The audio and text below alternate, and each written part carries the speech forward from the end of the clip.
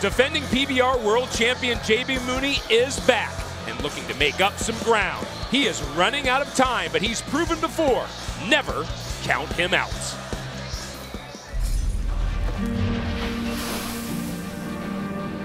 Previously on the PBR. Absolute carnage for the Cowboy. Babington just gets tossed around like a rag doll. Kaique Pacheco, is this his year to win it all? Looks like triplets on his way back. Alves does his job. We are about to find out what Jess Lockwood is made of. It is not. For the 16th year, the scenic surroundings of Idaho set the stage and provide the contrast for the confrontation we are all about to witness. The Idaho Center is the playground today, and we will see who keeps the kids in order.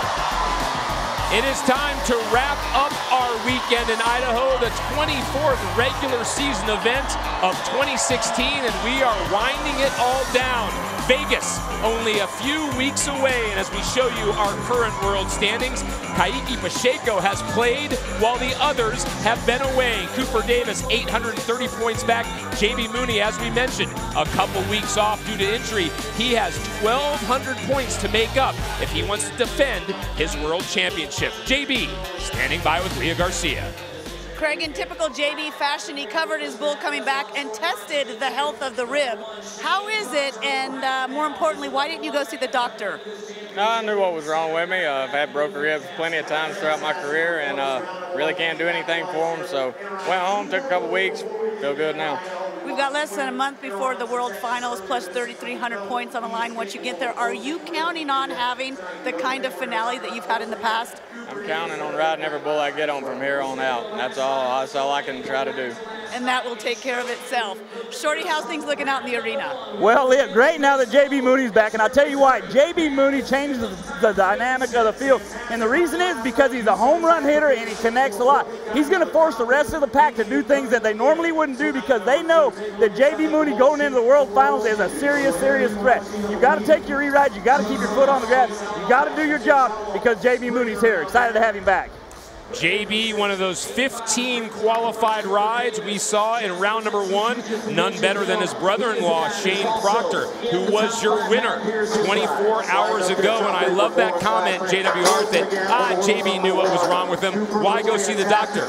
Dr. Mooney to surgery. Dr. Mooney to surgery, please. Well, I don't know if he really, he knows, you got to know your own body, and he knows that he's been around long enough. Might have been good to go get it checked out.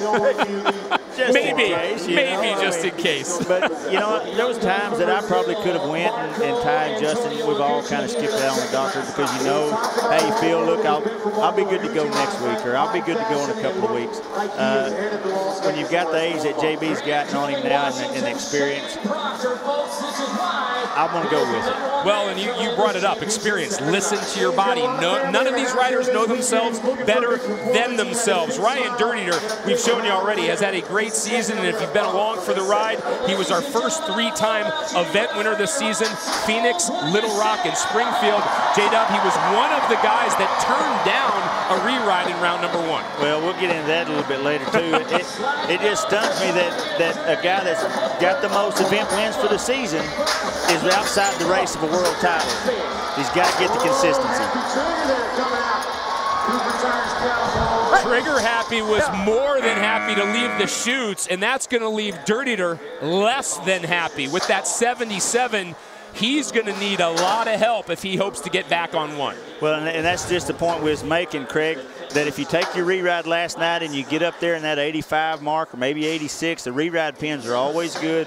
You don't have to hit a home run tonight to stay in there. You don't have to make that whistle. It always suits you better.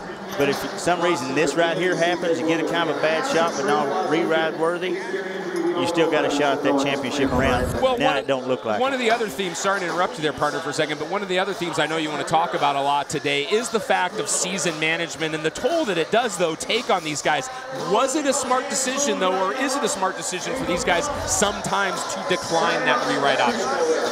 Well, I think that Kaiki may be the only one that if he has it, if you're going to go that side of it, he's got the argument of it because he's in the lead. He just has to keep pace with those guys to beat them. Now, JB and Cooper and JR and those guys start taking their re-rides and placing in them go-arounds, it's going to force Kaiki to start taking those re-rides. Lachlan Richardson hasn't won an event this season, but he is having his best season to date. Remember, when we first saw him in Connecticut back in 2012, he promptly won his first event on the Built Ford Tough Series. He's had 2/3 this season. He got bucked off of Pound the Alarm in round number 1. Here he faces High Razor. Well, this is a neat little bull, going to bounce right here and negate the ride and just really get it on, make a lot of rounds. Should fit Lachlan to a tee, kind of a smaller bull.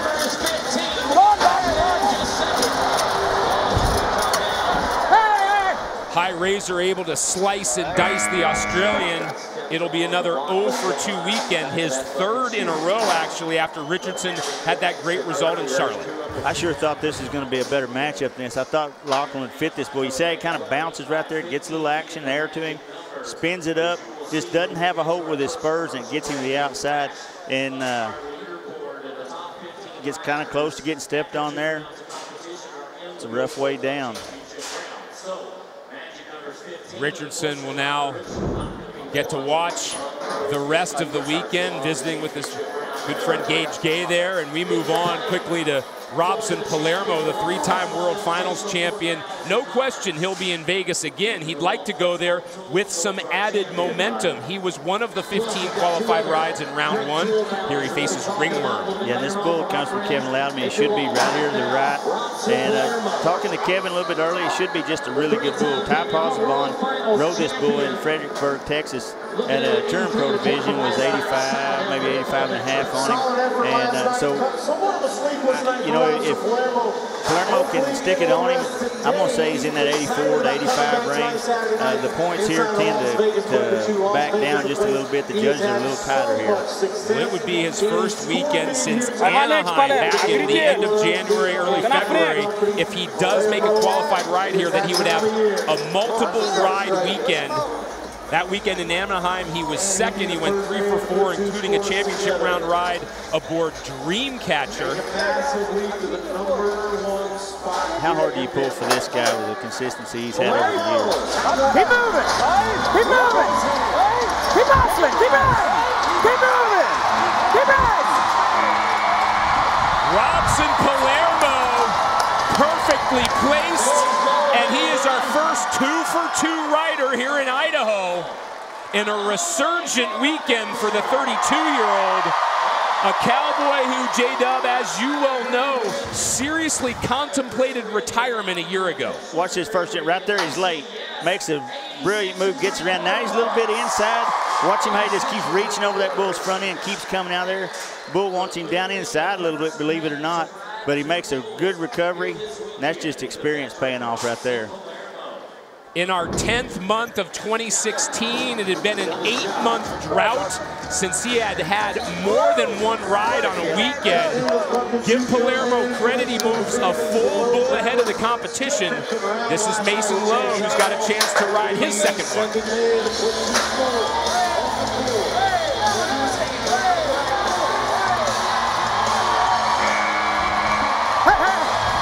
Traveler looked like he needed a whole nother set of gears against Mason Lowe. Mason Lowe only needs 84.5 to move ahead of Palermo. Mason Lowe has now ridden 6 of his last 8. Yeah, you know, just a few weeks ago he started going to the gym, and you watch when he gets off this bull, he's not even breathing hard. So good things looking up for Mason. Bull turns back in his hand. Doesn't have a lot of gas to him. This bull's just got good timing. Just a practice bull for this level of bull rider. Pulls his tail, gets off away from his hand, might be a little bit dangerous. Shorty, y'all guys, is it kind of scary when them guys start looking to the outside, wanting to get off the outside away from their hand? Well, that deal got a little bit close only because, J-Dub, about the time we got that bull to jump out of it, when Mason got off. But with these Brazilian ropes, and I'm not sure what Mason was riding with, but with the Brazilian ropes, it's a little easier to get off away from the hand. The guys have kind of figured it out, so we're getting used to it. This is Nevada Newman getting set to go up against Pops. I spoke with him earlier, and he was excited about this matchup, J-Dub, even though this bull has bucked him off twice before.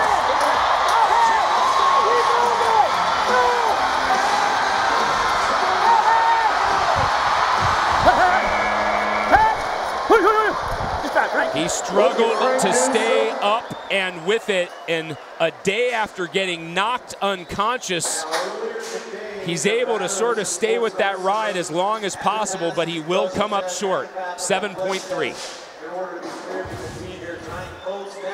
Bull turns back right there, just what the playbook called for. He's going to start left, make him a couple of rounds, going to shoot forward. When he goes back the other way, he just gets his chin up, and that's all because he just was riding a little bit too far to the inside. When that bull went back the other way, he was a little bit late that movement. When it did, it got him reared back and got that head jerked up, and he couldn't look down. Let's take you back to round number 1. It got very scary after he made the 8 seconds and got the qualified ride.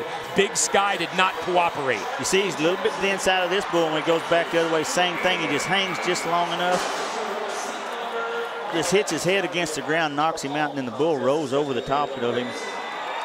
And you know, Craig, the best part about that, of the bull rolling over him, is, in my opinion, that he was unconscious and he was limp. And when that bull rolled over him, he didn't try to force nothing, just kind of folded him up, and he's in good enough shape, young enough guy, that he's flexible enough that it didn't hurt him.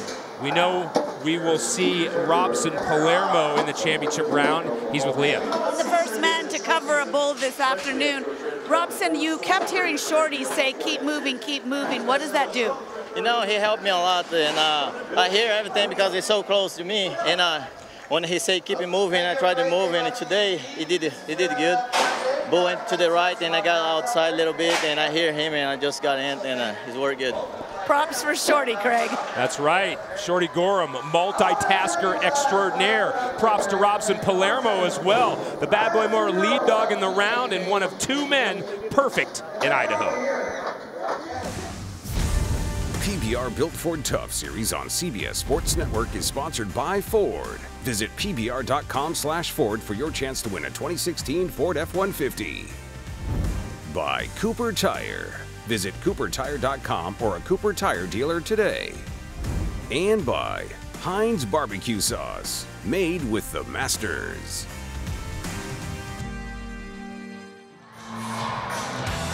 A lot of headlines to bring you, none bigger than JB Mooney, the defending PBR World Champion, returning from 2 weeks off. The Young Guns, they are getting it done with 3 of them in the top 5. And don't forget, there's a bull race as well for a World Championship. We'll talk about the bulls on the bubble a bit later on. And just a reminder, if you're going to join us in Vegas, we've only got a few more regular season events to wait and watch. Welcome back upstairs to the PBR's Built Ford Tough Skybox. Look who's here, the Iron Man, J.W. Hart. Good to have you, my friend. I am Craig Hummer. J-Dub, you've spent the past couple weeks on the proverbial sidelines, but I know you have been watching the show, and in those couple weeks, just recently at least, Jess Lockwood has come very close to winning. He hasn't been able to convert, but what have you seen from the 19-year-old? Well, the meteoric rise he was on coming up the standings, he hadn't been but half the events some of the other guys had been to. But last night was a little bit of a hiccup in his game. He showed the immaturity and the rookie mistakes. He turned down a rewrite. After talking to him, visiting with him, I told him, I said, you're number 5 in the world. You're 1,700 points behind.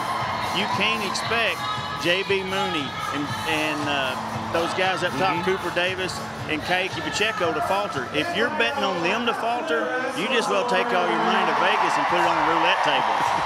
Well, we've seen minor faulting, if you want to call it that, from Lockwood, but you can bet he has learned from experience. Another guy who's learned from experience, Leo, over the past couple years, Ty Posabon. It's good to have him back this weekend. We are welcoming back one of the top Canadian bull riders, Ty Posabon, who in 2014 at the Canadian Finals suffered a severe concussion. He was out for 4 months, tried to come back to a bull riding, said his head still felt fuzzy, so he went back home and started training some more. Then by the time he finally did make it back to a bull riding, he had a bull step on his chest, punctured his lungs. He said, since then, though, I've only had a bad shoulder, so everything's been going great, and he has been one of the hottest guys on the PBR Tour over the summer. Well, what's incredible, now with the status, if you want to call it, J-Dub, in terms of the other leagues that a guy can go to, there are a lot of points on offer. This is what Posabon did, though, in round number 1. It garnered some good points and experience. That's the thing. PBR's getting so big that in the tours, in Canada, the Blue Def Velocity Tour here in the States, and then you have the one in Australia and Brazil. You can go anywhere in one of these countries and make up ground on these World Championship races or get to the Built Ford Tough level. Ty Pozzobon, 4 wins, 3 times second up in Canada. That's helped him move all the way to 31st in the world standings.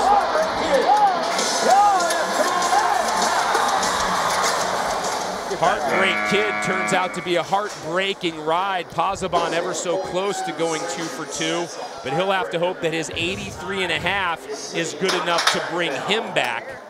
This is a good bull, turns back right in the gate. You know, they've been having this bull on the right-hand delivery, and he's usually better on the right hand. I don't know why they've moved him to the left. He has a little more up and down.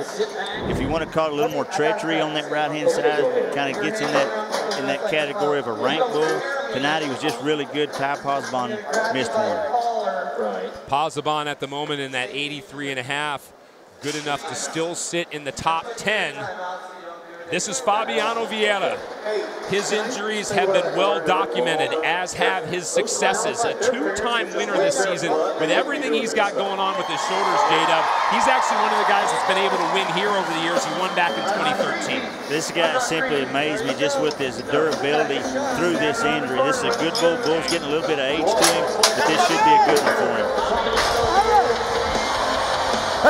Another surprising buck-off, Americana. They had met before Sacramento earlier this year, and they combined for 85.5 points. Here it doesn't even last 3 seconds. Well, and he missed the playbook because he knew this bull was going to look to the left. Right here, you see him look right there, and then he goes to the right, just falls for the old-timer's fake.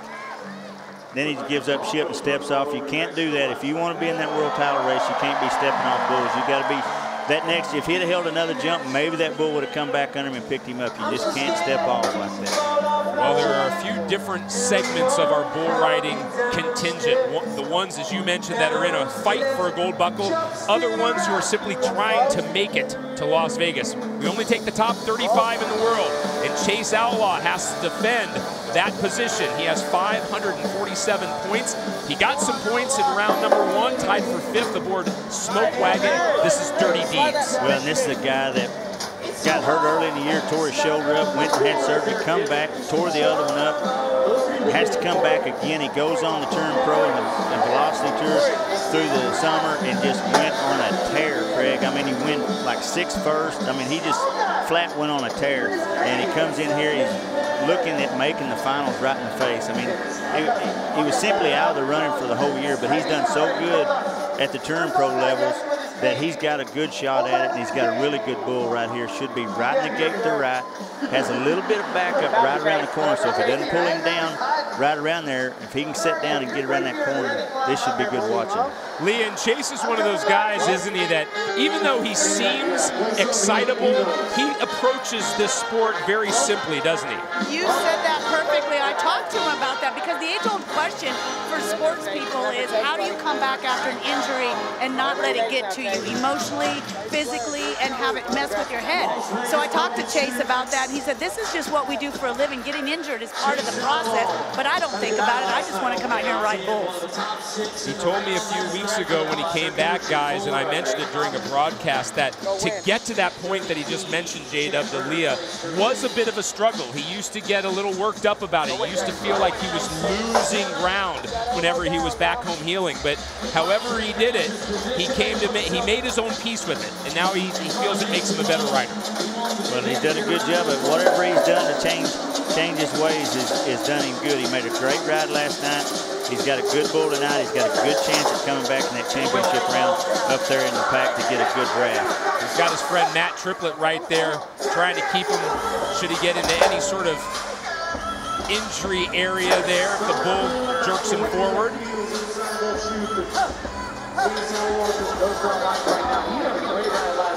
This bull, Dirty Deeds, we haven't seen much on the Built Ford Tough Series, only one time, but in his career he's allowed a couple big rides down at the Touring Pro and Blue Def level, including a 90-point ride to Wallace Oliveira. Shorty, what are you seeing for Dirty Deeds down there? Obviously, he's providing a little bit of an issue for Outlaw. Yeah, this bull, you know, he's just not really wanting to be still. He'll either be squatted up against the back of that chute, not really feeling good. When he does step forward, he wants to lay down. Chase got off him. They're going to roll him forward, try to free this bull up a little bit, try to get him standing again. Chase knows what he needs to do. He just needs to get his hand in the rope, get a decent shot, and get out of there. He's trying to. This bull just really simply not giving him very much of an opportunity. J-Dub, since you've worn both hats, give me something you can do as a rider and then something you can do as a contractor to make a bull like this a little bit more cooperative. Well, on the stock contractor's end, you might take, or you see they just put the rope around his neck and they'll saw it back and forth, just kind of give him something to focus on and get his mind off what Chase is doing so Chase can sneak up there and get out. On Chase's side of it is just to hurry up a little bit, kind of be a little quicker, maybe keep a little bit of, instead of setting your full weight on that bull while you're doing your rope and taking care of business, you might keep your britches off of him just a little bit, and then when you slide up there, go ahead and get out of there. Making note of Chad Berger, who yet again has the most bulls at a weekend. Last week it was close to half the bulls, almost 50 in attendance. Here we just showed you he's got 30 bulls here in Idaho. Chase Outlaw again in that 34th position, even with all the time he's missed, trying to make it to the World Finals.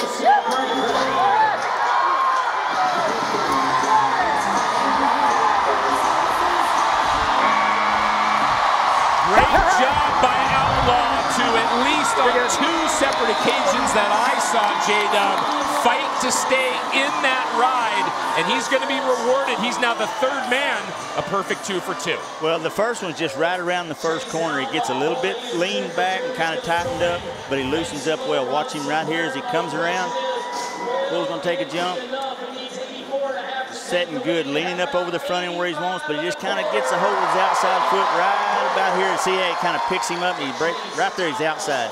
Now he loosens up with his outside foot, and that moves him back to the inside, and about right here he gets tapped off, and everything's going good. Right at the end, he slips off the inside right here just a touch, but it's close enough at the end. All he's got to do is hang on. He's got the whistle made. He moves to the lead in the event, and he's with Leah. Tell me a little bit about those 2 adjustments you made. Heck, he had me really beat to the outside, and I just didn't clamp up, just let loose, moved back to the inside, and about went too far and just had to hold. Worked out perfect. Craig. This is Wallace de Oliveira.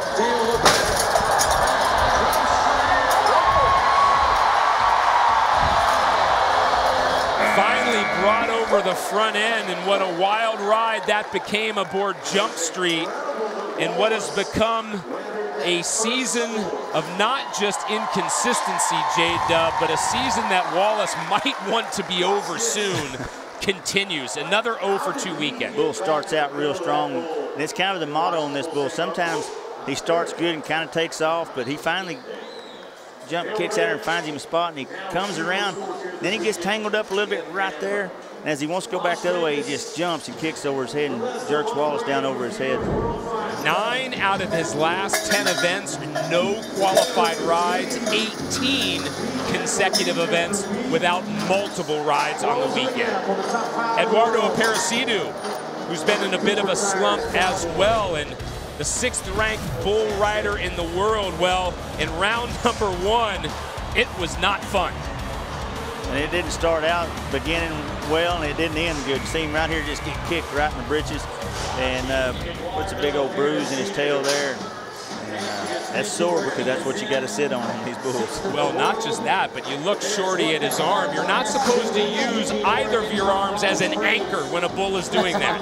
No, it's not a good idea, you know. And this fence is a dangerous place. It doesn't give very much, and when you get out between there and the bull, things can go real bad in a hurry. But Aparecido's a guy, you know, he's been struggling here a little bit lately, but we saw with Shane Proctor last night. All you can do is keep riding through it. You just got to get on every time and focus on the basics and try to do your job the best you can. It only takes one bull to turn it around a lot of times.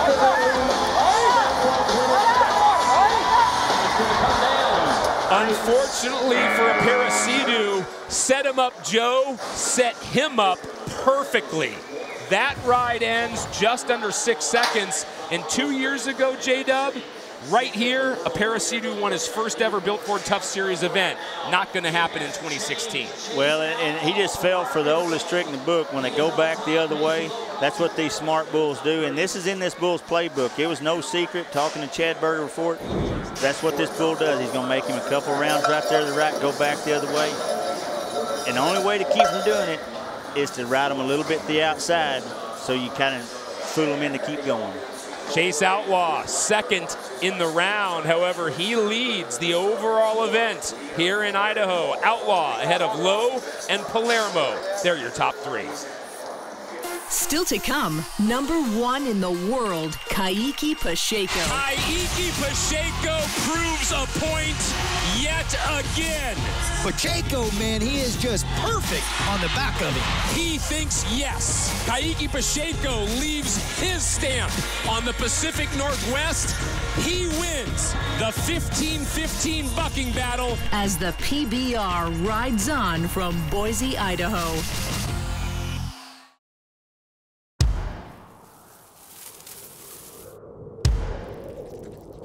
In the dust, catch my footprints. Summer heat, love that nuisance. Got my belt, rope around my shoulder. In my mind, I'm a loner, so I'ma hold on.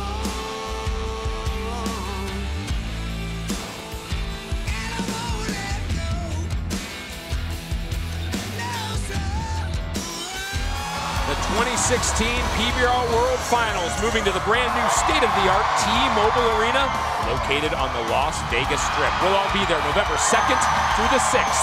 Music acts scheduled to perform include Steven Tyler, Jared Neiman, Warren, and many more. For more information, visit PBRFinalsWeek.com and reserve your tickets now at AXS.com. We've got 3 qualified rides in round number 2. None better than Robson Palermo. Those same 3 men are a perfect 2 for 2. And now it's our world #1's turn to try to match them. Kaique Pacheco. Well, what a streak he has been on. Another 3-time winner along with Ryan Dirty. Tell you what, this guy is hot. And I don't know that they can knock him off the perch if they all ride really good throughout the rest of the season. There's only 2 events left after this one. You know, 8 go-arounds is basically what we have left. I think this guy's in charge, and he knows what he's got. He's got his goal in his vision, and he's going to be hard to knock off that perch. Well, and to your point, partner, I open this up to the whole team. Shorty, Leah, feel free to weigh in. What I am interested to see now that JB Mooney has come back, we saw JB ride in round number 1, Kaique ride here. If these 2 guys start to match each other ride for ride, I think in years past the Mooney mystique counted for something. I think guys like Pacheco, the Cooper Davises, perhaps even the Jess Lockwoods of the world would get a little intimidated. I do not see that happening with Kaique this year. Well, I don't believe Kaique's going to be bothered either way, but don't forget about Cooper Davis. He's right in the middle of that hunt, and I don't think he's going to get bothered either. I want to talk a little bit about this bull, Craig. This is a young bull from D&H Cattle Company, Wonder Flyer. He's a 3-year-old. This bull's really young, but he's really outstanding. I was talking with Dylan Page before it started. He's a little bit nervous about the #1 guy in the world getting on his pride and joy here, but you got to expose him at some point. He's brought him here, and he's got the #1 bull rider in the world on his back. Well, Pacheco needs this ride. He declined his re-ride opportunity, kept 70 3/4 points.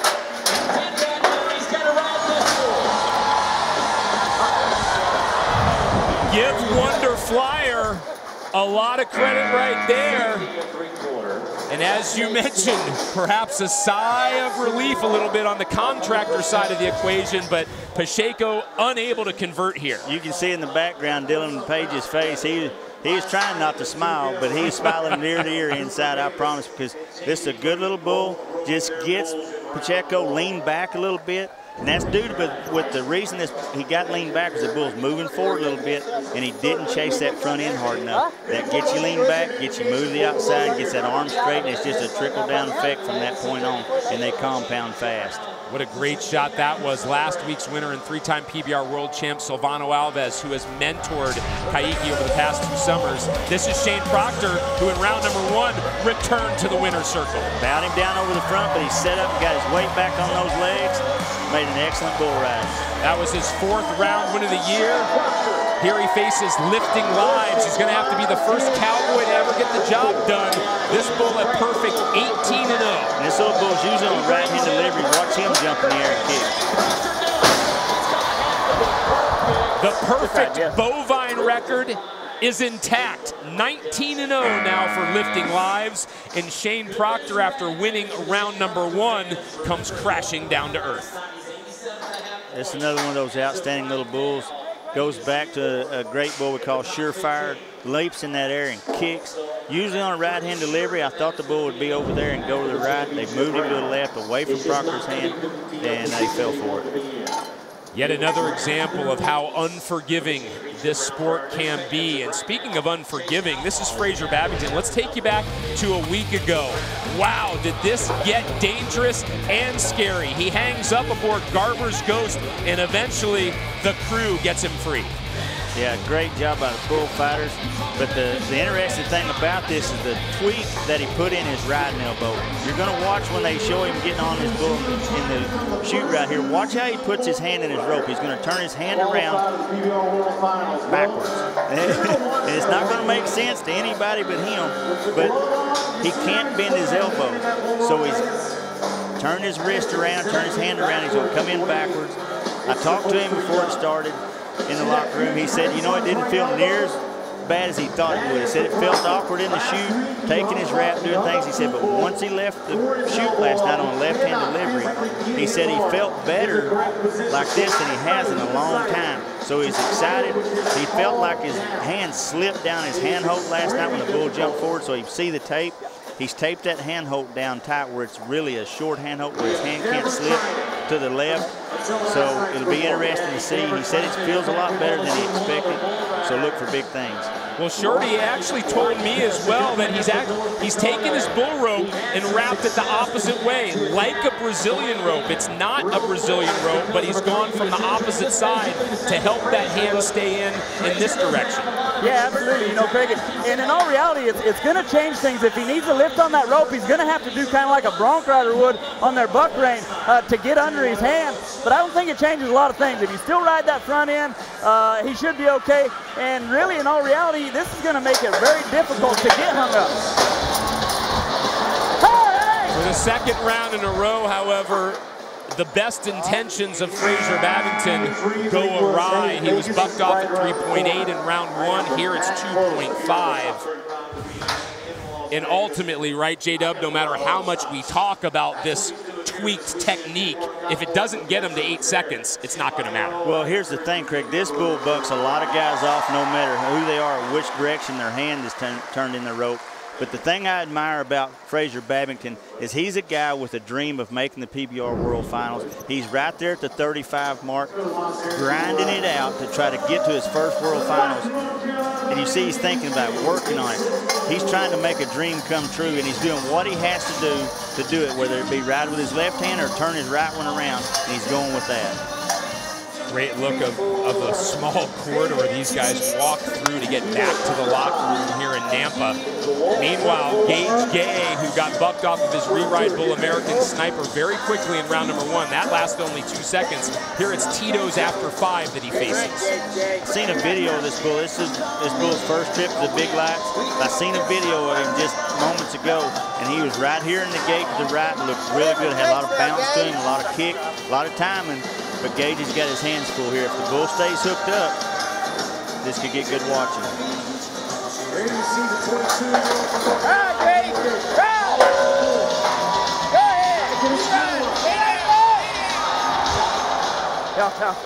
Aboard Tito's after 5, the ride lasts just over 5. It's an 0 for 2 weekend for Gage Gay. Well, the bull sure didn't have the trip that I seen on video a while ago, but you see he had a little rough out leaving there, but the bull should have turned there.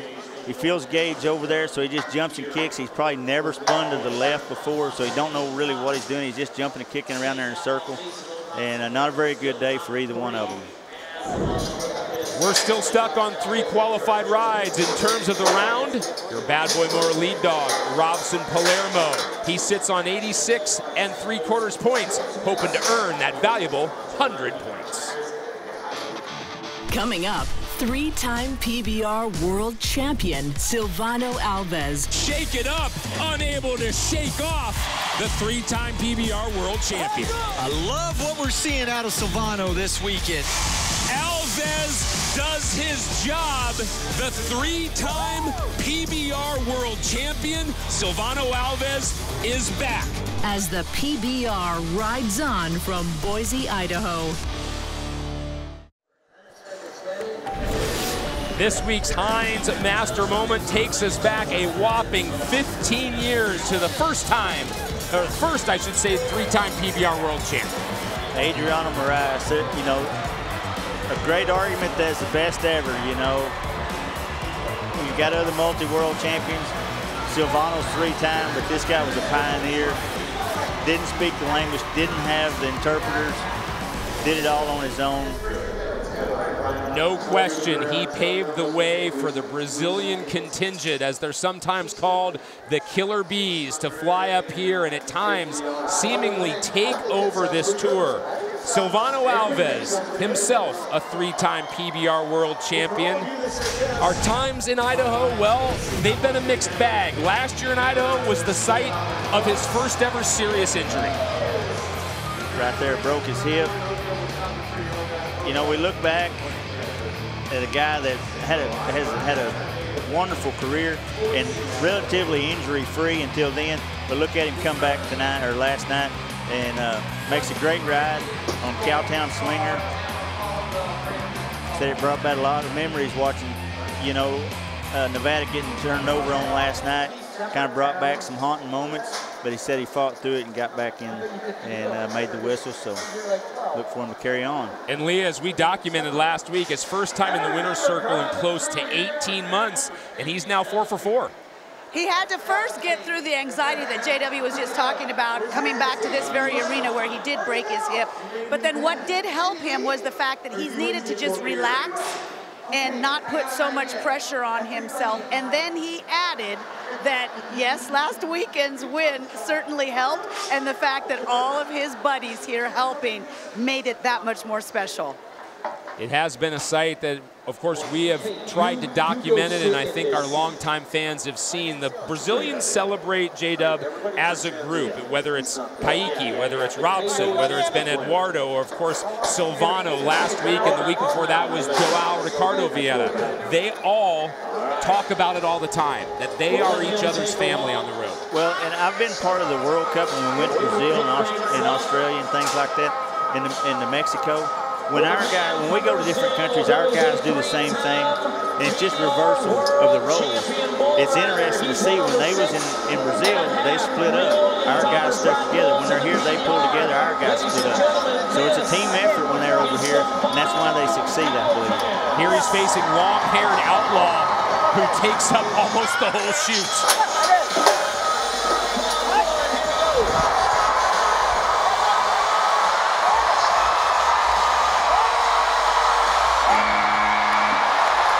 Long-haired Outlaw can't do enough to get Alves off his back.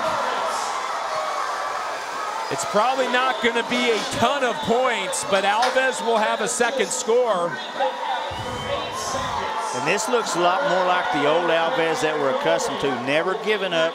There's nothing about this bull easy, and why I say that is there's not every one jump the same as the last one. They're all over the place. He's almost like as if you took a balloon and let the air out of it, and it just takes off, goes all over the place. You don't know if it's going to go left. You don't know if it's going to go right. Every jump's different than the last one. He hung on. Bull never really kicked hard to help him out. Great ride, not a lot of points, but on the effort, that was great. He's with Leo. Silvano, describe effort and try on that bull. I know. It's a strong bull. I see cup time, but he's buck off the guys fast. He's really strong, but right now I'm very happy because he's more confident. Ride really well. The confidence, Craig. And back to what we talked about beforehand, if he had any hesitation at all coming into Idaho this year, well, he's erased those memories, hopefully. He becomes the 4th rider to stay perfect and sits at the bottom of that pecking order, a combined score of 162 and a quarter. He now gets to cheer for his good friend Guilherme Marchi, who in round number 1 recorded his 569th career qualified ride. That's crazy. And you know, we was talking about guys, Cake, pushing up there towards that 50 mark for riding 50, making the whistle 50 times a year. This guy in 2008 had 50 rides over 86 points. Oh boy, Lone Wolf sinks his teeth into Marchi. No chance at all for the 2008 PBR World Champ. And Guilherme is going to have to hope that 86 points is good enough to bring him back on 1 score. Bull turns back right in the gate. He just gets his arm straight. See that free arm get behind him, whips him out there and just slams him. But I want to go back. Bull was starting to buck. Everything kind of got haywire there for a second. In 2008, he had 50 rides, over 86 points. That is unreal. This guy is a bull riding icon. If I'm not mistaken, partner, that was the year he had something like between 75 and 80 qualified rides on the season. Valderon had over 60 that year and was 2nd in the world. This is Jorge Valdivieso, one of the men who is fighting to make it back, and not only make it back, but make it to his first PBR World Finals. The pride of Mexico, the 2004 PBR Mexican champion, the 4-time Mexican national champion. He has had, you talk about qualified rides, he has had so many where he's come ever so close. By my count, he's got 9 7+ point rides this season. I like his style. He's long and lanky, kind of wiry fella. I think he's on that verge of being a perennial qualifier to the finals. He's on the verge right now. He may have them made. He's fighting through some things, but this is a bull that should be right there to the right, kind of his cup of tea.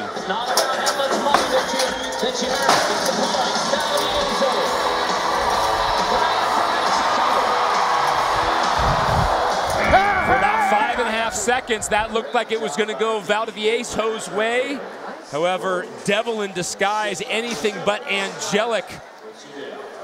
And he goes 0 for 2 this weekend. 1 ride, 7 and change. This ride, 6.6. A lot like the ride he had last night. He starts kind of down in there, and he starts working his way out. He's doing real good. You see that outside foot kind of bouncing, the inside foot bouncing there, but the outside not really taking a hold till right there, but it's a little bit late. It bounces up, gets him back. You've got to keep weight on those legs.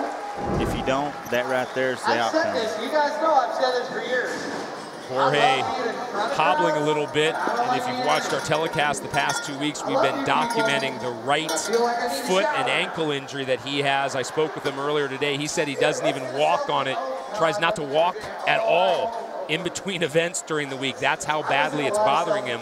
This is Tanner Byrne, who's having some issues of his own, J-Dub. 5 of his last 7 events have been zeros, no qualified rides. And for a guy who's a 2-time winner this season, that's surprising. Yeah, you got to get that consistency up.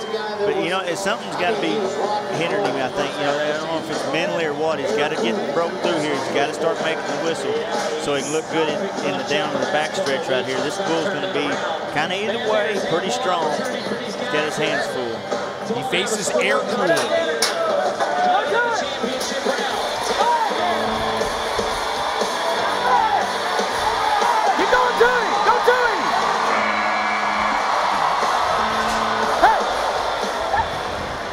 Air Cooled looked a little lukewarm in that out, and the re-ride flags fly.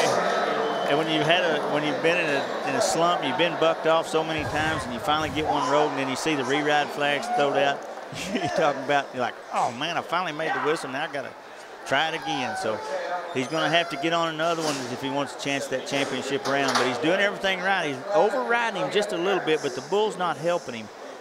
he's expecting more out of that bull, and he's trying to get more out of him, but the bull just wasn't giving it to him, so that's what kind of got him down inside there. He's got his protector, coach, and brother, Jesse Byrne, there helping him decide whether or not to take the re-ride. And as you astutely pointed out, J-Dub, I mean, it seems like a no-brainer that he would accept this re-ride because 72 3/4 isn't really going to help him out much. He turned it down. We will get confirmation. Shorty, did you hear that as well? Did he turn it down? You taking it? He's taking it. Okay. All right, good. Thank you for confirming that. And it looks, we're getting word that that's going to be Copper Star will be his re-ride bull. As we move on to 2004 PBR World Champ Mike Lee. Mike was bucked off in round number 1. He sat atop Gray Ghost for only 2.4 seconds. And here he faces Torch. Bull should be right here either way. Mike Lee got bucked down last night. Not riding with any shafts, kind of going old school.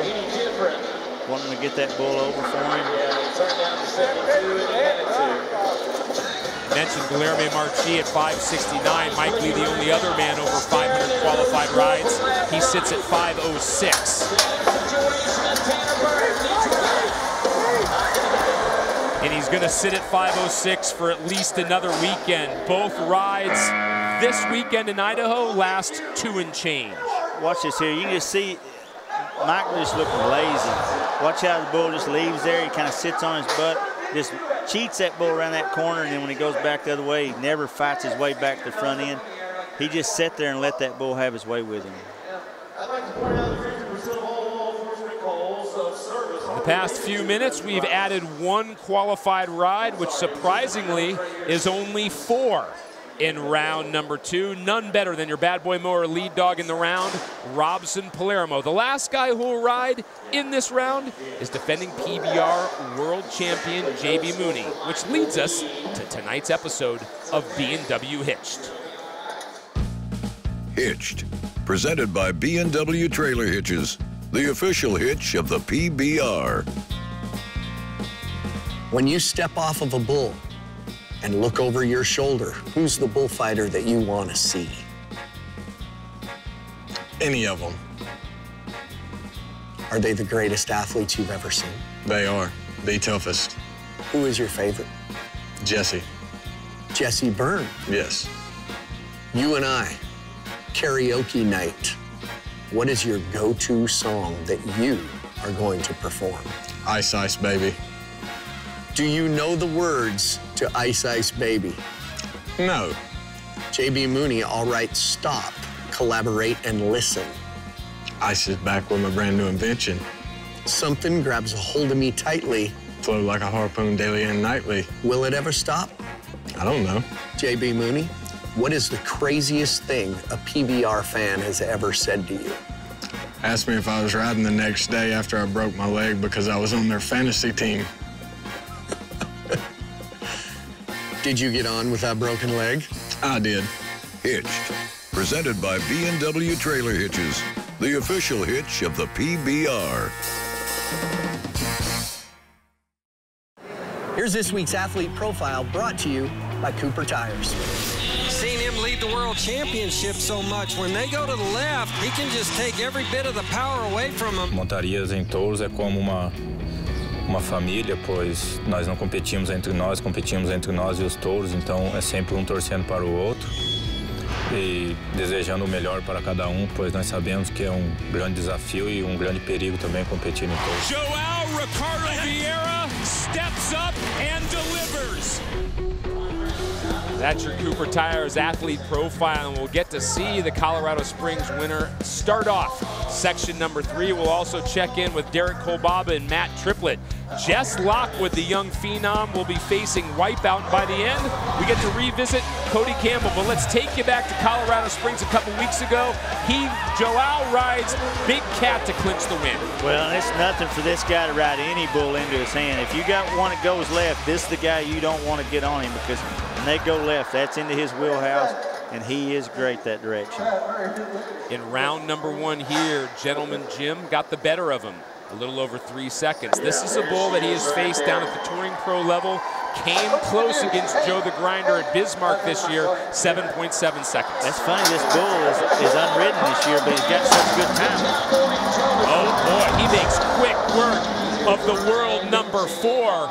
Joao Ricardo Vieira has no idea what hit him right there. Something about this bull, I don't know what it is. I don't know if it's this kind of walk and leap out of there and then turns back. He just gets guys on the ground. And I mean, he's not going to be a big scoring type bull. Something's hidden behind this bull that's hard for these guys to get by, because that looks like a 41 3/4 bull score. That's the kind you want to get on every day, and they just aren't riding him. Back-to-back. After winning in Colorado Springs, he now has had back-to-back weekends going 0 for 2. This is Derek Kolbaba, who is trying to avoid the same fate before he goes. Let's check in with Leah. Over to the event today, we noticed that Kolbaba had quite a truck that stood out. And since June, a company called Legacy has given him this truck to start driving. Had 0 miles back in the day. And as you can see, this is a truck that stands out. So I asked him about it. He said it is completely decked out. He 100% loves it. He will get people driving by him who stop to take pictures, just like I did. Photo credit by me, by the way, on that photo. And then the last question I did have to ask is, have you gotten a ticket yet because you stand out? And he goes, no, not at all. So it's working, that truck. Well, come on. Speaking of working, when you're 20 years old, let's raise your hand. Who wouldn't want a truck that looks like that driving around the country? And you know, given to you for free. And you know he's not breaking the speed limit. Let's see what he can do against Say I Won't Playboy. He rode striker for 6 seconds. He needs to find 2 more here in round 2. This is another one of the bulls that guys have a lot of problem with. And this one, I know the reason, because he jumps and kicks hard, but he also steps forward in that spin, and he wants to get guys raised up.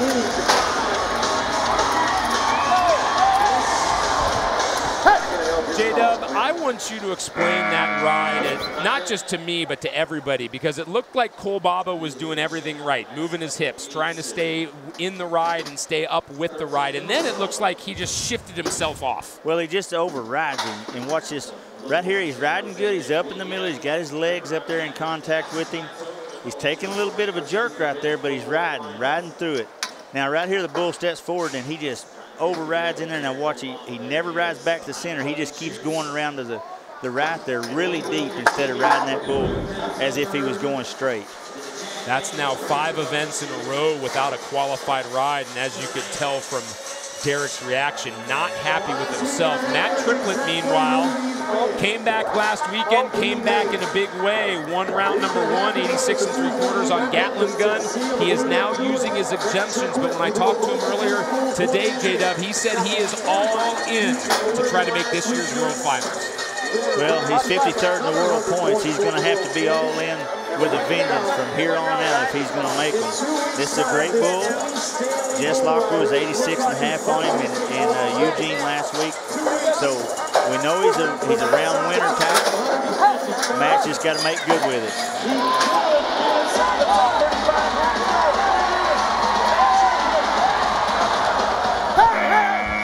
And another ride where it looked at the halfway point like Triplett had started to lock down on just Juan. The bull just outworks him on the back half. Kind of a bad little shot right there, but it gets him picked up good, gets him brought down, but then he gets a good seat right here. He's riding like Matt Triplett's supposed to ride. But then right here, he just leans back, gets all the weight off his legs. We've talked about it time and time again. If you get rocked back where the pockets of your britches are on that bull's back, that brings the weight off your legs. Your feet come up, therefore you see what happens. 0 for 2 this weekend with Triplett. He'll have a couple more regular season events to try to get those points necessary, but as J-Dub mentioned, it is going to be a tall task indeed. Meanwhile, Aaron Roy's trying to protect his spot in the top 30, and he did enough in round number 1 to ride Kylie for 81 1/4. Here he faces Funky Town.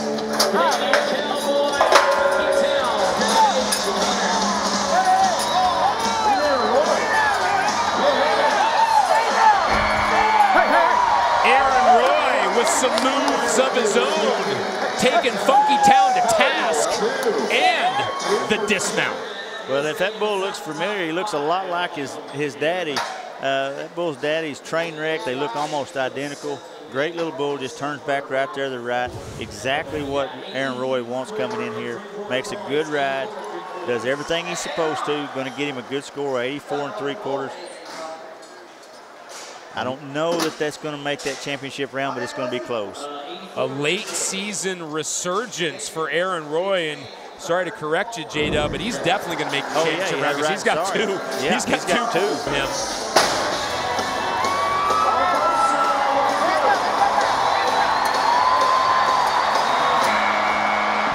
He gets slammed, but the clock shows 8.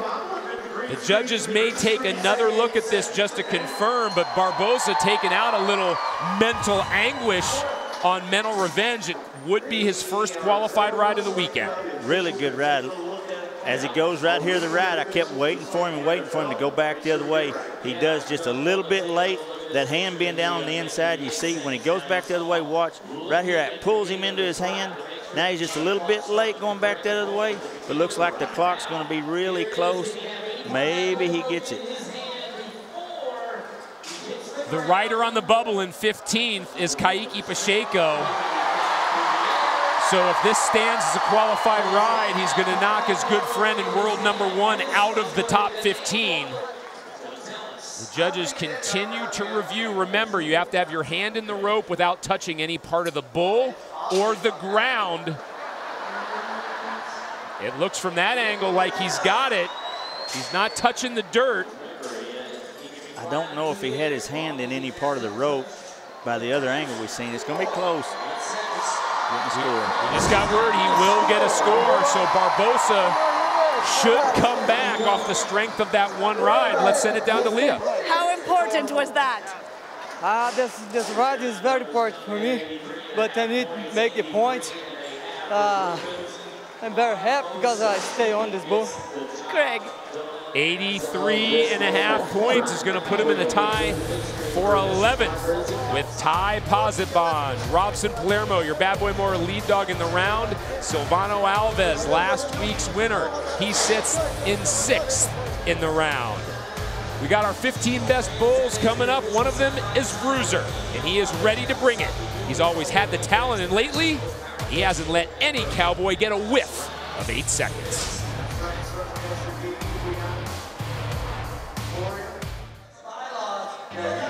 Wake up with a jolt as the outspoken Craig Carton and former star quarterback Boomer Esiason team up to bring you all the latest from around the world of sports. Boomer and Carton, presented by Gillette Pro Shield, weekday mornings at 6 Eastern, right here on the 24-hour home of CBS Sports.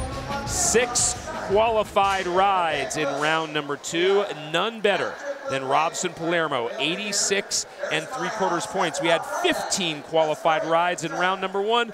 One of them was Jess Lockwood, but Leah Garcia just didn't, I don't know, how do you put it? He didn't stay true to the form we've seen from him. True to the form would have been what? Taking a re-ride? Oh, to be the young gun and under the spotlight by all, Craig. Jess Lockwood reminded me before the event when I talked to him that he gets to control his own destiny and that he gets to make his own decisions. So he made a decision, he's living with it, and he's standing by it. He didn't take a re-ride, and he's completely fine. Well, fine now, but maybe not fine when he got a certain phone call last night, J-Dub. I seen him at breakfast this morning. I said, well, have you talked to Cody Lambert today? And he said, I had 3 missed calls from him when I got back to the locker room.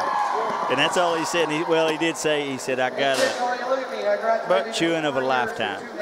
So that was all that was really said. And then I get back to my room, Cody calls me. And he said, I chewed him out bad enough that when I got done, I felt sorry for him. He said, but he understands, like after the new kind of wore off of him, the shock of it, when we visited with him, he understood, and he said to me, he said, all right, I made a rookie mistake, I was wrong, I should have took it. And that's what he's got to learn from. That's what he's got to take out of this, that he learned something from it. And if he's going to make that ground up, he's got to do it in the go-arounds too, not just the average. So. Well, we'll continue this story.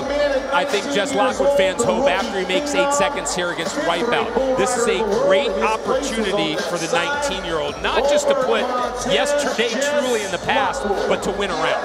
Well, and you think, well, if he makes the whistle, makes a short round and wins, it's all washed out.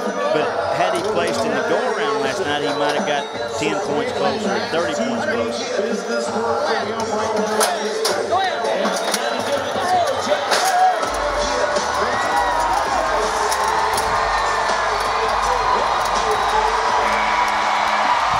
There's Jess Lockwood's answer, and as Leah said, he controls his own destiny.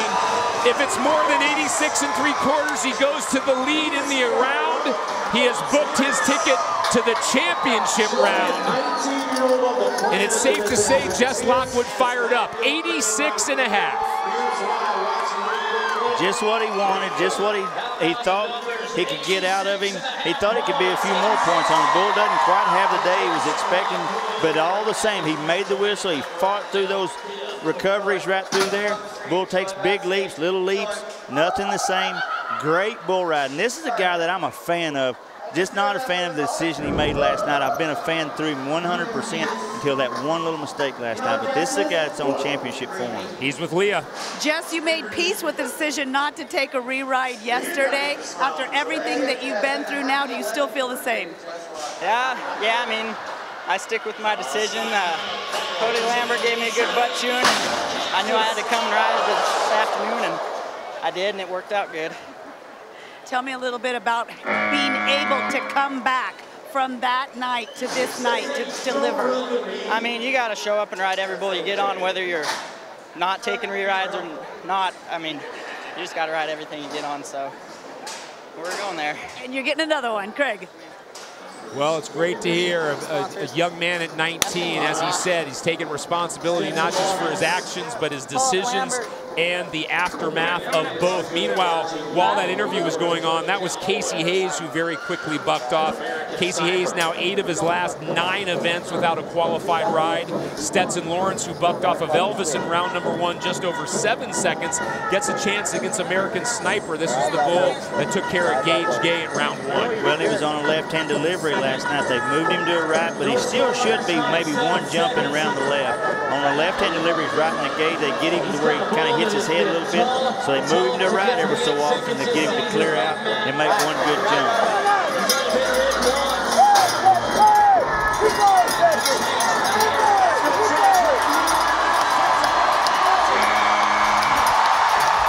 Stetson Lawrence is going to vote for that delivery again.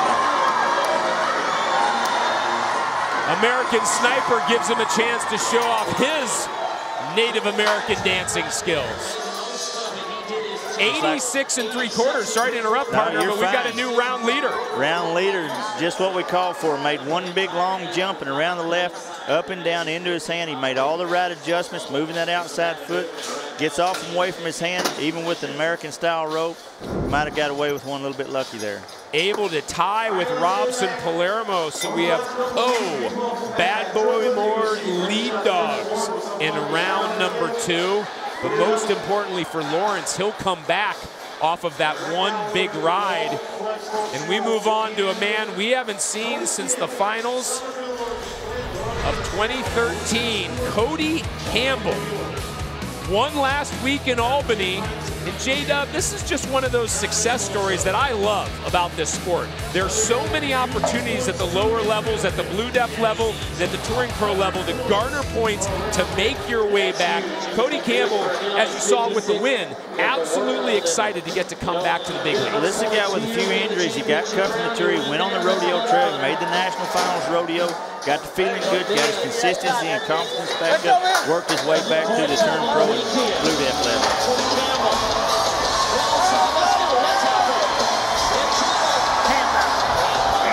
Strong heart decided to not give in and eventually works Cody Campbell off. A 7 and change ride is going to leave Cody Campbell leaving Idaho empty-handed. Big bull has a leap, jump around the left. He's a little bit late there, but he catches up well. Now watch this bull leap forward right about here. Moves forward just a half a jump, pulls the rope out of his hand. And he can't do nothing when he rope's not in the hand or in your hand, so comes down at 7-1-7. Great to see him back, though, and hopefully it's not the last time we see Cody Campbell in the coming weeks. This is Tanner Byrne and his re-ride opportunity. He was bucked off long hair in round 1 at 7.5 seconds. Here he faces Copper Star. This is the son of the great bull Copperhead Slinger that you seen Chad Berger have back several years ago. That's kind of big and scary, went a lot of championship rounds. It's the son out of him, should be right there either way. Cooper looked like he was riding, or Tanner looked like he was riding better in this last round when he got a re-ride. Let's see what happens right here.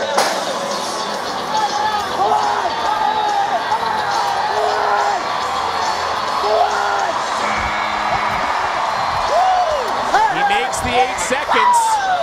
Copper Star was looking for a target after Tanner Byrne took out his aggression. And it should be enough to bring him back, what with the low scores filling out the top 15. Moving that outside foot, Craig, he gets the override just a little bit. You watch him just the same as the last bull. I thought the last bull was probably just not good enough for him, but he overrode this one a little bit. That's something to pay attention to in that short round, that championship round. He's got to not override those bulls and get down on the inside quite so far. Let's send it to Leah. What would you say is the challenge and or the excitement of having to get on bulls back-to-back like that? I think you get your motor running a little bit, and then you're in game mode by the time that second one comes. I don't mind it one bit. Craig. Another qualified ride in the round. That is now 9 total in round number 2. Stetson Lawrence a few moments ago, 86 3/4 about out of the new delivery with American Sniper. He's tied with the round lead with Robson Palermo.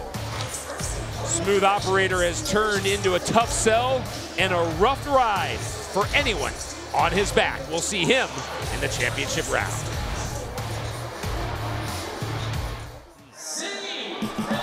His opinions are strong, and he is never afraid to let you hear them. The Doug Gottlieb Show, presented by Sleep Number. Weekdays at 3 Eastern, as Doug turns the sports world on its head, right here on the 24-hour home of CBS Sports. 9 qualified rides so far. Here, section 4 in round number 2 will begin with Cody Nance, a 7-time event winner on the Built Ford Tough Series. We'll also get to see Cooper Davis, our number 2 ranked rider in the world, and J.B. Mooney will be the last rider out. With Kaiki Pacheco, for the moment, J-Dub, not in the top 15. As we get to those last few riders, Cooper Davis and J.B., golden opportunities for them. We've seen Jess Lockwood convert. He'll be in the Built Ford Tough Championship round, but the points are there to close that gap to Kaiki. Something to think about tonight. And then there's 2 more events with the 15-15 bucking battle, and then on to the World Finals. This race is going to get really, really tight before it's all said and done. And there's no chance, like right now, to capitalize on it. And then if you're going to show up next week, there's no time like right then to capitalize. You have to do it every night. You've got to put your foot on the throttle and not let it up at this point. Mike Lee in the red shirt, there to help his good friend Cody Nance, who sits on the back of Intensified Clyde, unwritten on the Built Ford Tough Series.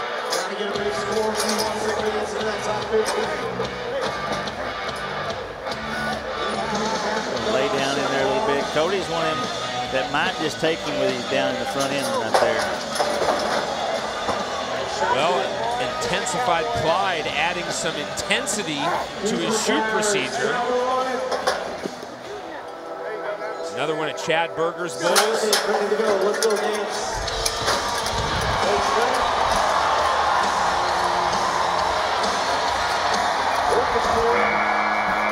Intensified Clyde finally worked himself into a spin and finally worked Cody Nance off. A possibility there if he'd made it to 8 seconds for a re-ride opportunity.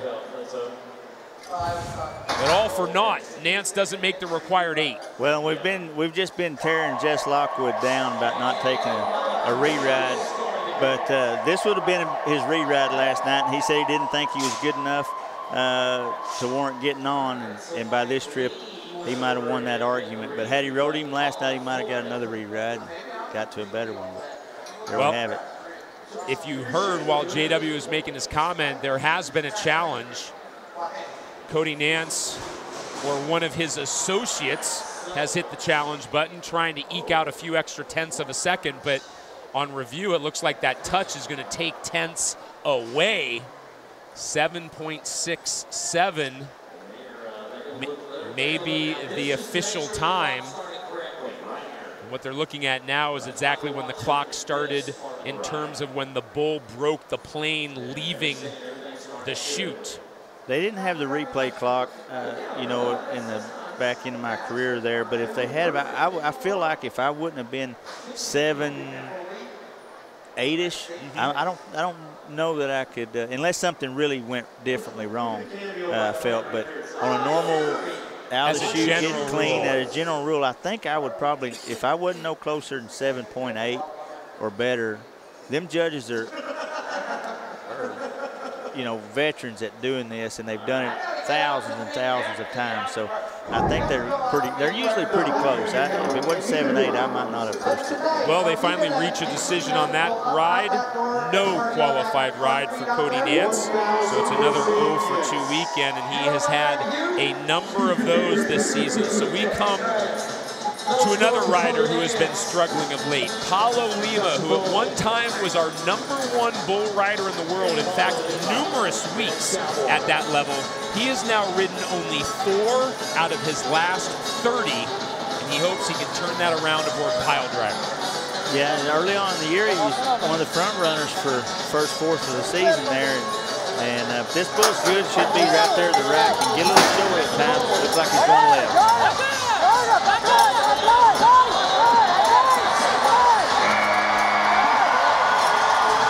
Paulo Lima did a great correction and sort of used his shoulder to keep himself alive in that ride. And an interesting way to celebrate by the Brazilian, but at least he made the 8 seconds. Yeah, about that celebration. But, hey, he made the right corrections. Bull's not just overly outstanding, but he's turning back into his hand. He's making those corrections and something to build on going into next week. Hey, I made the whistle. That felt good. Young bull riders at home, we would not recommend working that into your repertoire after you make the 8 seconds. Paulo Lima with 84 has given himself a chance to come back. That slots him into 13th overall.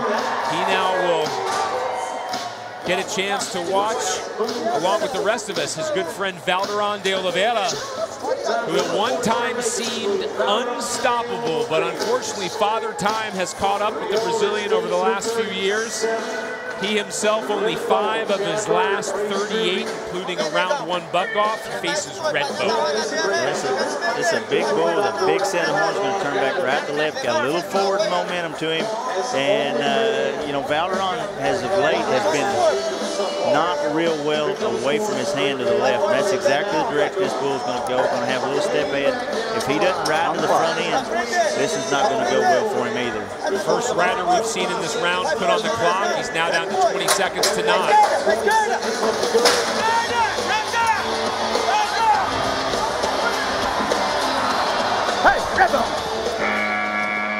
Redbone finally got a chance to swing those horns around at somebody after Valderon came down on the ground. Bottom line, it's an 0 for 2 weekend yet again for Oliveira. This bull's getting a lot of age on him, slowing down. Probably going to get a re-ride if he does make the whistle, but you see he's not ever going back that front from the hips. He's just kind of leaning off in there, reaching for it, but he's not leaning his body forward. He's got his arm up there, but it's just not enough. And when you get that right arm straight, you just kind of lock up. First thing you do on those bulls that slow like that is move off of the inside, and that bull just felt him, and he's got enough experience, he just let him go to the inside. Stormy Wing. Longtime fans know we describe him as one of our home run hitters. Always the possibility he can score over 90, but usually when he bucks off quickly. Case in point, in round number 1, he lasted 2.8 seconds aboard Hammer Down, and he had that great result in Tulsa during the summer right after the break, J-Dub, where he finished 2nd. But since then, it has been mostly a dry spell. Well, And before Tulsa, it seemed like a dry spell. This is a guy, you know, that you expect bigger things out of, but he's just not putting it together. And I'm not sure exactly what it is, but it's just not happening. And I don't know that it gets any better right here. This bull's right here to the right. And the thing about it is this bull's going to get stronger as the ride goes on and it progresses. Stormy's got to get tapped off soon and quick right out of the gate if he has any chance to make it a whistle. Is there such a thing as completely losing your feel for a ride? I mean, does that happen to a rider?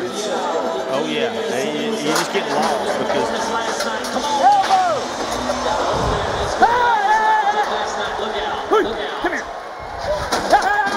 Thankfully, Frank, Jesse, and Shorty become targets because Stormy Wing looked stunned when he hit the dirt right there. The second round in a row where it's been 2 and change, and things are snowballing the wrong way. That's what I was about to say, Craig. When things start going bad, you get bucked off. One bull hits himself or he slips, and you think, well, I should have rode this one.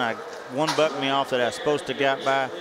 You start fighting your head, and it just snowballs, and you just, well, maybe my hand was too far in the middle. Maybe it's too far down the side. Maybe I wasn't using my feet correctly. Maybe I wasn't reaching. You start fighting your head of what things went wrong, and you start trying to correct one thing, it causes another one to go wrong. And he's fighting that one. And then before you know, you've done forgot how to ride bulls. I mean, it's just that simple. Red Bandana didn't forget to go after bull riders, that's for sure. Great job by the bullfighters. Meanwhile, Robson Palermo and Stetson Lawrence still Bad Boy Moore lead dogs here in round number 2. It's been a rough ride lately for fan favorite J.B. Mooney. J.B. Mooney hobbles out of the dirt. Pearl Harbor. Oh, boy. Oh, my gosh. It's your face. J.B. Mooney's face go into a part of the chutes that has no padding. Oh, no. He's over the front end. He's coming up next as the PBR rides on from Boise, Idaho. Tuesday through Friday nights at 6 Eastern, host Adam Shine turns the enthusiasm up to 11 as he gives you his take on everything happening in sports on and off the field. Dive into Adam's mind on Time to Shine, only on CBS Sports Network, the 24-hour home of CBS Sports.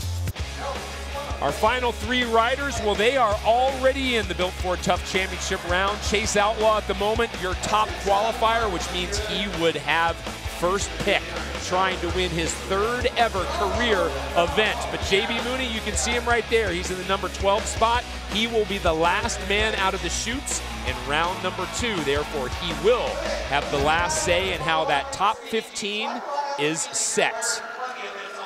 Cooper Davis getting ready to roll aboard Thunderbolt. Before he goes, let's check in with Leah. Cooper Davis is one of the Cowboys who's mastered the art of blocking the noise, and he's one of those who gave some advice to Jess Lockwood earlier, which is don't pay attention to anyone else, play your own game. I had a chance to chat with Cooper a while back about his philosophy of riding bulls and his ability to stay calm. There's been people trying to do reality shows with him. He's had articles in big magazines. He's had the pressure coming at him, and he just blocks it. He says his trick is to just stay as calm as possible and, again, to keep playing his own game, J-Dub, it's been well documented as well how you sort of helped prod him along last year. This is his ride in round number 1 against Grandpa Joe. And even with the wrist injury, even with the stuff that he's dealt with over the past few months, he finds a way. Well, this is, you talk about Kake Pacheco having that ice in his veins. This is another guy that don't show a lot of emotion until it's over. He's focused, he's poised, and when it's turmoil like this, nothing shakes him. I ain't seen him shaking yet. This is the guy that, if there's a dark horse, this is the guy that's coming in. He's not the dark horse. He might be my favorite. There's the nod.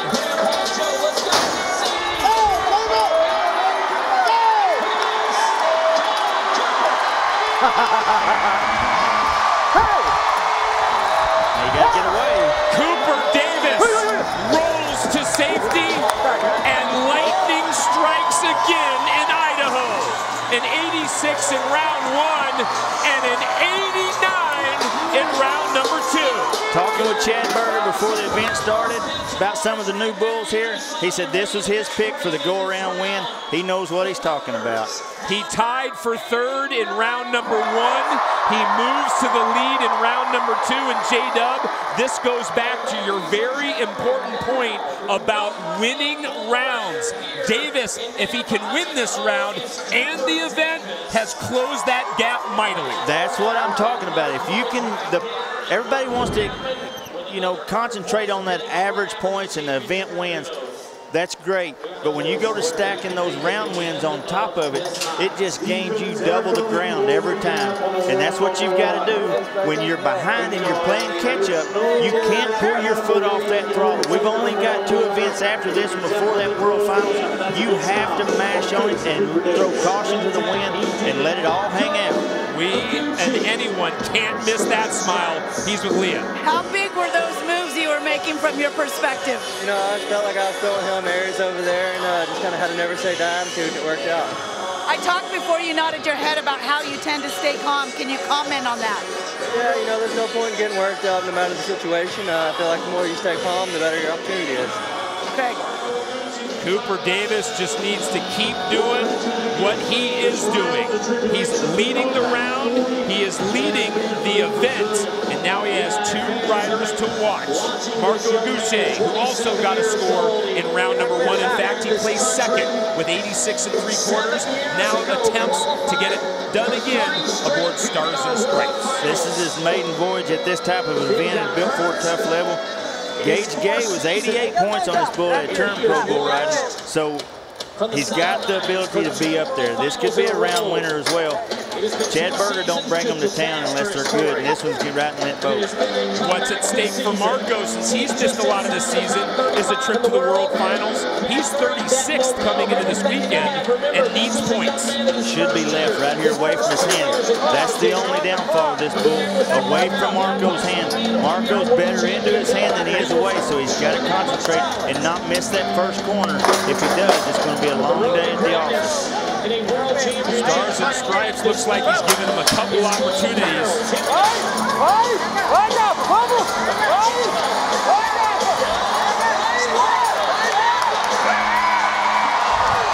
You gotta give Aguche credit, who works himself through a couple difficult spots and is able to fly the Brazilian flag over Stars and Stripes.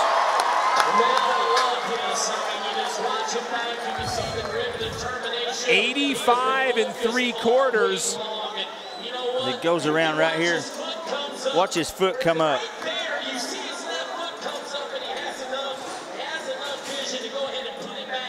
We're starting right there. Look how bad how far it comes back up. What a correction to get that foot back down, take a hold, and then dominate the last half of this ride. Excellent bull ride on Marco's part. We're starting to stack up one heck of a Built Ford Tough Championship round, and now 8 men, a perfect 2 for 2. And we are down to our last rider, none other than defending PBR World Champion JB Mooney. He has missed the past 2 weeks, resting multiple injuries. If you missed the beginning of the show, he told Leah Garcia that he didn't need to go see the doctor. He knew what was wrong with him, and guess what? He picked up right where he left off in round 1. That's the thing about this guy. He's like Tom Brady. He can lay out 4 events and come back and throw the touchdown. Last night, he just didn't have enough bull to throw that touchdown and win that go-around. He's got a bull tonight that might be the one to do it. He's unridden at the Built Ford Tough level. He's bucked off Eduardo. He's bucked off Fabiano. But I'm putting my money on JB Mooney. Never bet against JB Mooney.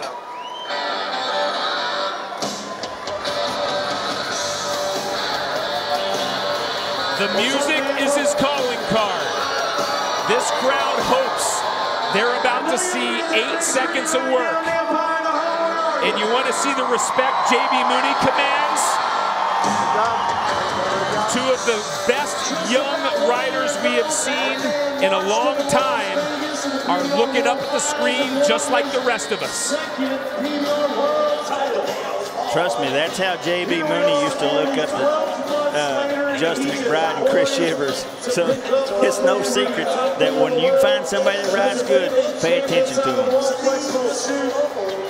JB faces War Cry. This is a big step up for this bull.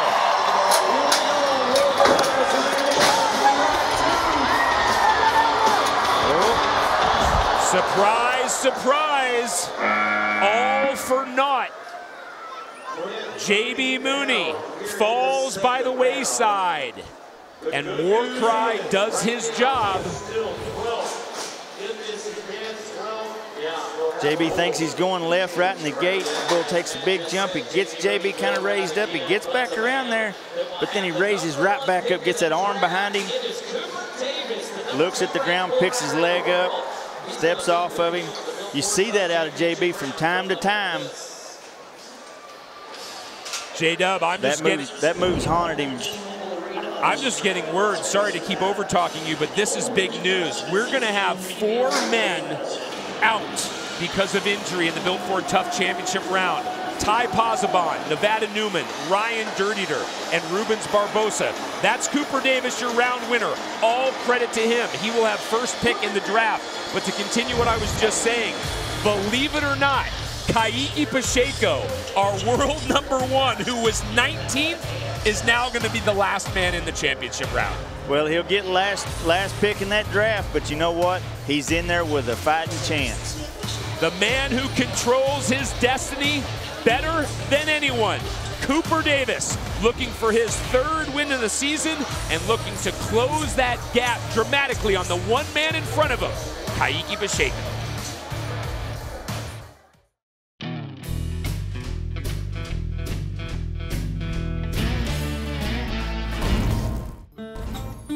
It's just amazing to see that what we did 25 years ago would be worldwide.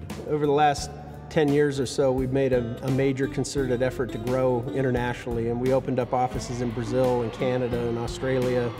We've worked with licensees in Mexico, and we're getting ready to have events in China, of all places. When you look at a PBR event, you see how many people come. Our world champion is a legitimate world champion. It is a bunch of events in Central America, and we see now New Zealand. And I heard that in Papua New Guinea, I didn't even know that Papua New Guinea had bulls. The history of bull riding and the cowboys certainly were born in the American West, and so there's a lot of our heritage in bull riding, and bull riding's in our heritage. But you know, if you look at it, there's that same Western lifestyle culture in pretty much every country that we're operating in. In Europe, they're riding bulls. Due to the success of PBR, due to the media coverage, everybody now is watching. All the cowboys come here for the United States or come for PBR for a ride for the disc buckle. It's definitely a world sport, and the world champion is dang sure exactly what it says. For more information, go to pbr.com/Ford, and you could have a chance to win a 2016 F-150 and a VIP trip to World Finals. While you're at pbr.com/Ford, you can also watch videos of all your PBR favorites. And as I said, that 2016 F-150 and the VIP trip for 2 to the 2016 World Finals in Vegas, well, those are the big prizes you want to win. Speaking of big, we've got the 15 best moving on, trying to win our event here in Idaho. Cooper Davis will have first pick, just ahead of Marco Gucci and Chase Outlaw. But at the bottom, the bigger news, perhaps, Kaique Pacheco, who is 19th, gets in off of the strength of his 70 3/4 score.